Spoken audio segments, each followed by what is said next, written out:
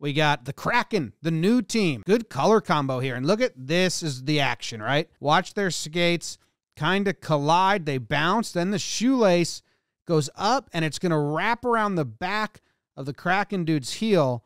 You can see that he just lassoed him. His bunny ear lassoed the back of his skate.